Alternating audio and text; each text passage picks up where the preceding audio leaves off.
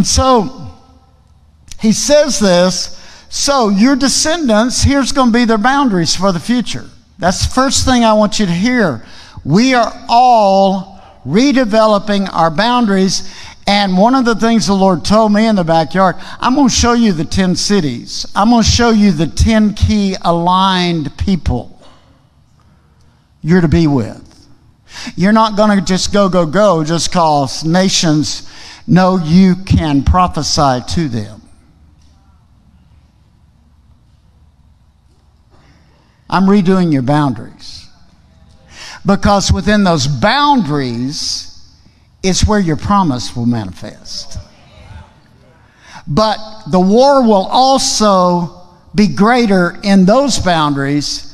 But if you'll get in them, and this goes back to this portal, without a vision, without prophetic revelation, a people perish.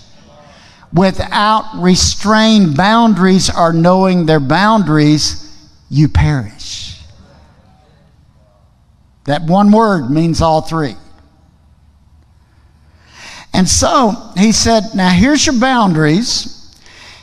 See, this is also repeated over in Deuteronomy 20 in the laws governing our war for the future.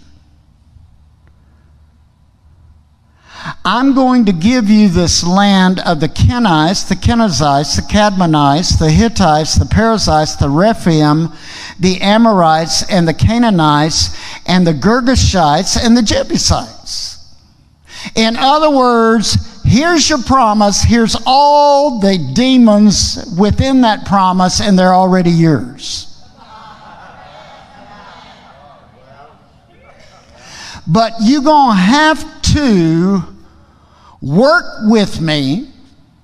Look at somebody next to you and say, work with him. You're going to have to work with me until I find someone who is ready to meditate day and night over the things I've said in the past so they can take those things into the future and look at those enemies and say, this is what God says.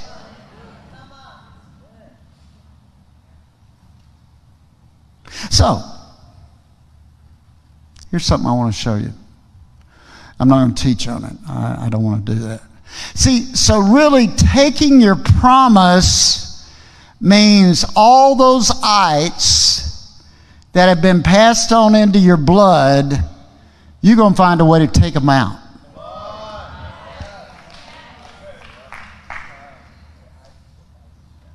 You're going to take out that Canaanite structure in your blood. You know, the Canaanites were traitors. Lucifer got thrown out of heaven because of the iniquity of trading. You're going to find out how your family misused money, or how they robbed from God. See, that's a generational curse that can be passed on to generation. God robbing is one of the worst. It says it right over in Malachi, which is a bridge prophet. You're going to find out, if you're going to really see your promise, how trading's been violated. You're going to find out, because the Hittites are linked with Terah, how fear has been rooted in your bloodline. And every time you get ready to step into that promise, that anxiety and fear starts stirring up in you. You're going to deal with night terrors. See, when you start really getting into how God deals with us to see our promises manifest, it's amazing. See, the Amorites were sayers. You're going to find out how you really see things and how you seize things. What manipulation you have. What evil revelation has come through that bloodline that stopped you from fully manifesting. See, I can remember when the Lord told me, because, my family, I had a good inheritance, a godly inheritance, I had an evil one. And both were supernatural. So church never affected me. I saw supernatural. I saw supernatural manifestations by people reading livers.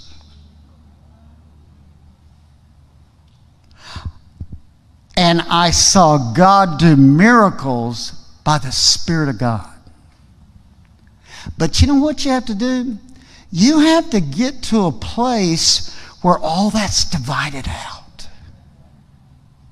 And I'm going to bring this to you in a way about you and your boundaries. I laid on the couch one night. I'd been in the Lord for 10 years probably. And the devil spoke to me something, and it sounded so much like God. And I looked up at the Lord and I said, how could his voice be that clear in my life?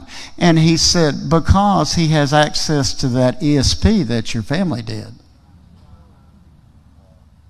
Therefore, he's trying to use it on you. See, there's a fine line between ESP and word of knowledge.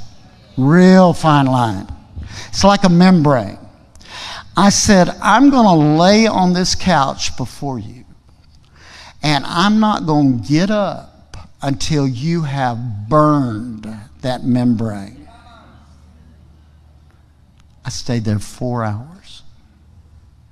Therefore, I could determine word of knowledge accurately. What had happened was it was a business thing. I had gone with a man who was trying to sell land because he needed to sell land, and they had told him that piece of land couldn't sell, and we got on the land, and all of a sudden this word appeared across my mind of the name of the people that were going to buy his land. Well, he's already been told that that piece of land isn't sellable. We got down, I decreed it would sell, and I said, God already has the buyer. We got a call. I was over at his house because we prayed together some 3 days later. And he got a call with someone offering to buy that piece of property. And he got off the phone and he said, well, they're offering, but I know that property is worth more than that. I said, that was not what God sent, who said was going to buy it. The next night he caught a call from the very name that God revealed on that land. You can't, God is a revelator. It was Mahoney. And when he answered the phone and they said, this is so-and-so Mahoney, I hear you have a piece of property for sale. And this was an hour and a half from where we lived. He said, and we'll offer you exactly what you want for it. See, hell hated that so badly because that was activated, because hell knows how revelation through a portal like this can do hell under.